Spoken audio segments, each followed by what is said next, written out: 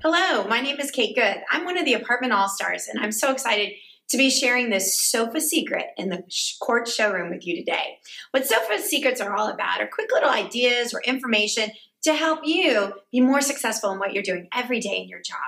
Today, I want to get a little personal with you and share a secret about me.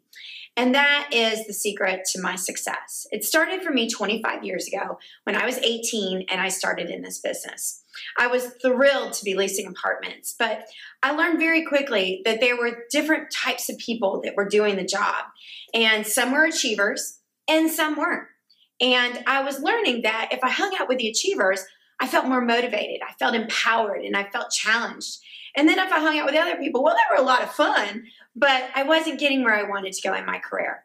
So over the first year, I started to watch how people reacted and how people acted.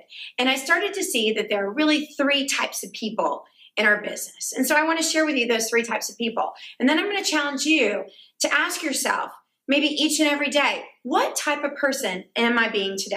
Let's start with number 3.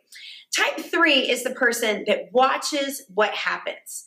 Hey, did you see what they did? Or I saw this on their Facebook page. Have you seen that website?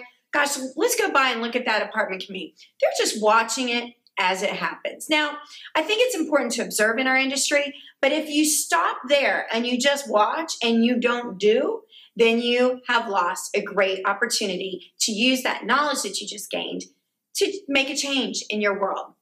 The second one is they wonder what happens. I wonder why they're 100% occupied. I wonder why they drop concessions. I wonder why she is getting more leases than I am. They just sit back and they point fingers and they wonder why the rest of the world is succeeding and they're not. Again, no action. So that takes us to type 1. Now, type 1 happens to be my favorite. And each and every day, I check in with myself to make sure I'm type 1, because this is what type 1 is all about. Type 1 are the people that make it happen. So they observe, they wonder, but they bring it to action and they say, today is my day. I'm going to make this happen. I'm going to make that happen. They're goal setters. They're achievers. They love a great challenge.